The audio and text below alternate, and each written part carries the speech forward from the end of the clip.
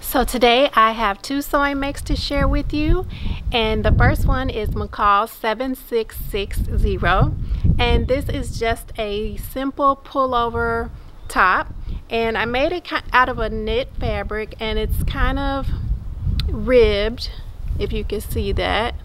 And it's really simple. It has like the little, I guess you call it like a mock turtleneck, and then the bands at the sleeves and the band around the waist. So it's really easy to put together if you are looking for a pullover top. I would definitely recommend this pattern. So that is it. It doesn't have any darts or anything. It's just super quick and easy, and I really love it. Okay, so now my next sewing make is a dress, and let me get the pattern number. This is Butterick 6680 with a twist. So I made view A, and on the pattern you can see that view A is sleeveless, and I actually made the sleeveless version before, and it was the long view. I'm not sure what number that one is, or what letter that is, but I made the long view. But this time I made the short view, and I decided to add sleeves to it. So I had never added sleeves to a pattern before, but what I decided to do was to use another pattern and match up the arms hole so that I can see if the two patterns would match up, and then I would know that the sleeves would fit, or at least I felt that they should fit. So I'll go ahead on and show you a little bit about what I did with the pattern, and then I'll show you the sewing make. Okay, so what you see here is the front piece of the Butterick dress pattern, and this is the little armhole opening. Of course, there's one on each side.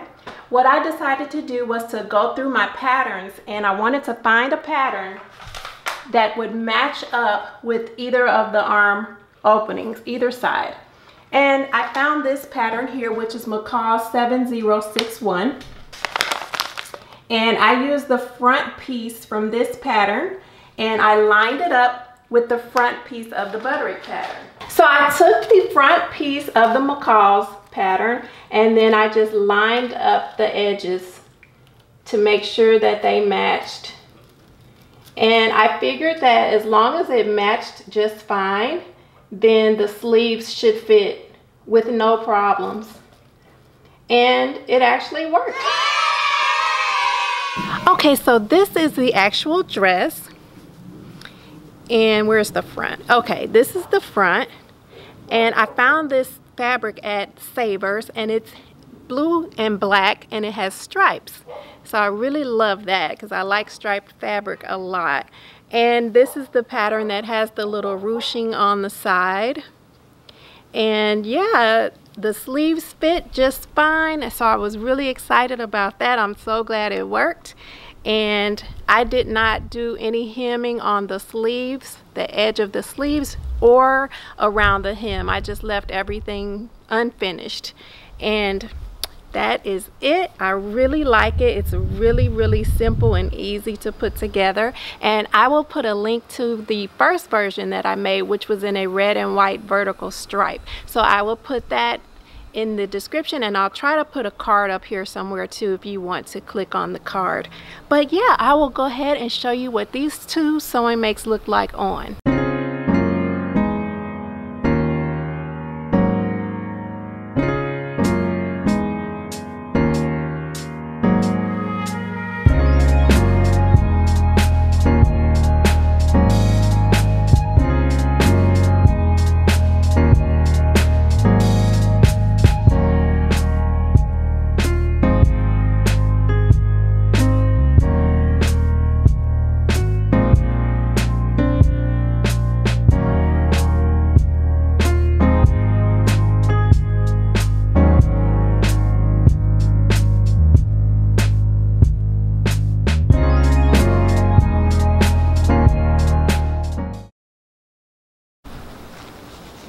So before I go, I want to leave you with a love share. So if you have renter's insurance or homeowner's insurance, and if you are ever asked by authorities to mandatorily vacate your home for any reason, so for example, if there's a fire or some kind of storm or some emergency going on in your area, if you are ever asked to leave, you can possibly make a claim with your insurance company to be compensated for any out-of-pocket expenses that you may incur while you are away from your home, which would be such things as hotel expenses, maybe gas and food.